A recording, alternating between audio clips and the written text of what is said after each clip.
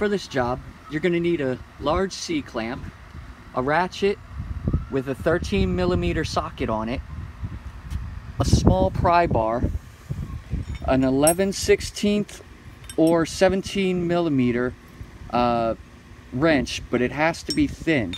It looks like about 1/4 of an inch. You're also going to need your lug wrench. I definitely recommend a jack stand and a hydraulic jack. You may need some blocks to sit the jack on if your jack doesn't reach high enough to lift your truck. Additionally, you might want to have a container on hand to put your lug nuts and bolts in. I like to keep one so I don't lose them.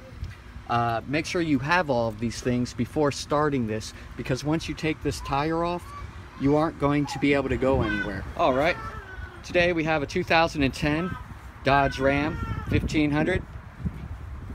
We're changing out the brakes. First thing you want to do is, of course, jack up the truck and use your support stands to support it so it doesn't fall on you accidentally. These things aren't known for holding up the weight of the truck or holding it up all the time so well. They roll, so you'll want that in place. Take off the tire and you're left with this. As you can see, we definitely need to change out our brakes there. All right, next we're going to loosen this bolt and this bolt. They're located on the back. Those are your caliper bolts. That's so you can loosen up and remove. Just to save you some time, this is a 13mm bolt. At this point, you may need to use your 17mm or 11/16 wrench to hold on to the nut that is on that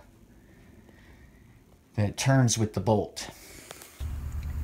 Next, you just pry this whole assembly off of your brake pad, and I'm just gonna set that inside there for a second. Yeah, you just use a screwdriver, get right inside here, and just use some leverage to pull that off of there. Next, you remove the pads, and really all you gotta do is just kind of pull this out and make sure you don't break these clips, because you're gonna need those. Taking those clips off is pretty simple. You just kind of slide them off just like so. As you can see, I can even do it one-handed, and then you just put them on the new brake pad, as you can see here. Yeah, you just slide them onto the new brake pad, and then you're done with that part. You take your brake pad, take your new brake pad, I should say. You just kind of fit it in place and push it down on there. Repeat that same step for the other side. The next thing we're going to do is move the caliper pistons back so you can fit it over this big area, because it's used to having thin pads on it, so the caliper pistons are out, right?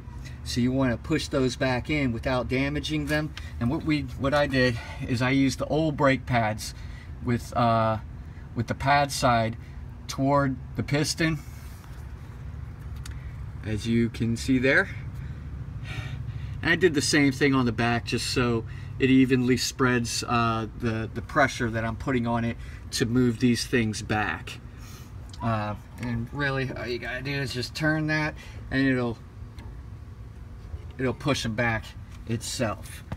So now, once you've gotten those pushed back, and you just kind of fit this in place, make sure you push these screws back so they can clear them. All right, then you just get those in place. We have our 2 screws right here, so we're just gonna get those right back in there.